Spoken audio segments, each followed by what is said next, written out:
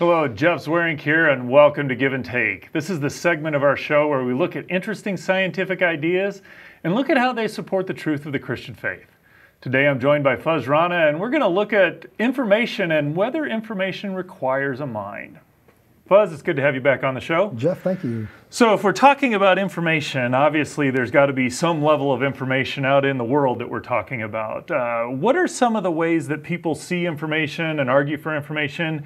And how do people, are people arguing that that isn't actually information? Yeah, well, when you look at, for example, biochemical systems, that's one place where we see some really provocative insights into the nature of living systems that suggest that living systems at their essence are information systems. So for example, inside the cell you have the DNA molecule that is digitized information, where that information is in the sequence of the building block materials that make up DNA. And I presume that's why, got the genetic code. The code has that context of information to exactly, or you might hear it called the blueprint of life, or the life's instruction manual.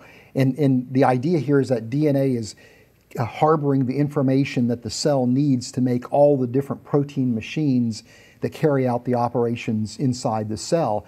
And in turn, proteins themselves are information-rich molecules where that information is in the sequence of the building blocks that make up proteins, which are amino acids.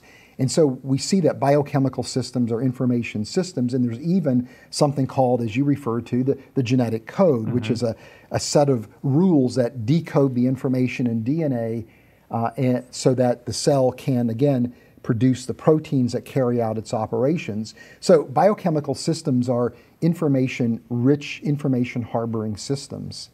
Do people dispute that this is actually information in here?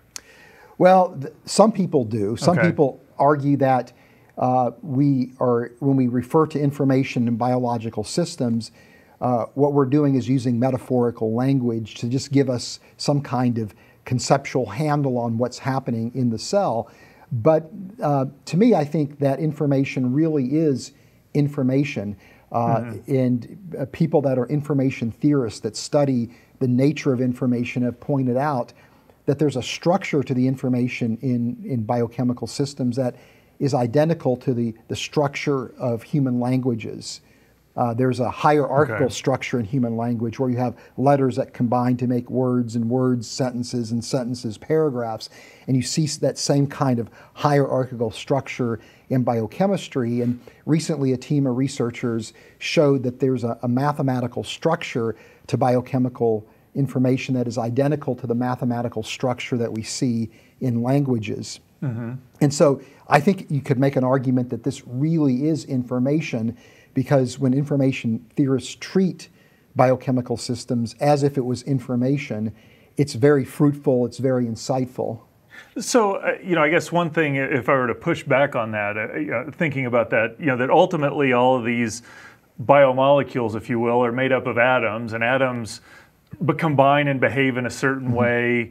You put enough atoms together and you get salt or this, and it has things that behave a certain way. I mean, how is that any different, that you may get something that looks like information? How's that any different than, well, over the course of years, ocean or rivers will lay down sediment and make layers.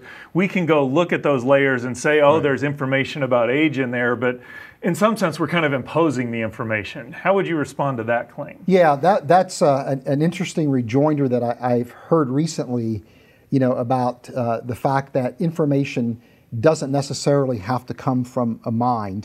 That while biochemical information really does look like the type of information we produce as human beings, there is other examples of information in nature, the argument goes, that doesn't come from a mind. You're talking about sedimentary layers, and that we can look at those layers and extract information about the Earth's history. Well, my response to that is that there actually is information there, but that is coming not from natural processes or is not coming from a non-mind, but is coming from a mind, because it's the laws of nature that are essentially causing geological systems to behave in a predictable way. And when we understand those laws of nature, we can then take that insight and from the features of geological systems in this case, gain understanding or extract information. But that information is ultimately emanating from the laws of nature, which are instructions. And that's a type of information as well. So you have what information theorists call algorithmic information that is really the laws of nature. And so you're not really getting around the fact that there's information in those systems, but the information isn't just coming from the system itself. There's something outside the system that's imposing that information on the system. So in some sense, this is putting that question back on, rather it's not the layers themselves, it's like there's an algorithm that drives this that we can extract information. But so that's an interesting, so now the question is, do the laws of physics, are they a mind or from a mind? That kind of pushes the question back there. But I also get that you're saying something different about the biochemical molecules, because you're arguing it's not just algorithmic, that there's something else, some other kind of information in there. Yeah, well, I mean, there's different types of information that people barter in. And in biochemical systems, the information is called semantic information. And what that means is that it's information formed from a sequence of symbols, and those symbols, certain symbol combinations have meaning. And so when we look at biochemical systems, there again, this is semantic information. It's a sequence of symbols, just like a sequence of letters will produce words. A sequence of amino acids will produce biochemical words in the form of protein structures. So if you extract that out into the language, I mean, in some sense, markings on a paper really don't mean anything. But as humans, we have said, okay, these markings mean X, Y, and Z, so I can put put those markings down to put information in there. Someone else can come along and read them, but it's clear that there's a different kind of information just than some algorithmic information there. Right, and the point that you're getting at is that we know from experience that whenever we encounter information, there is a mind that is behind it. And that mind is necessary to construct not only the information, but the coding framework that gives meaning to the symbols that are being produced. So it's not just simply the presence of symbols or symbols in a sequence, but it's symbols in a sequence where there's meaning, and that meaning has to be imposed by an intelligent agent.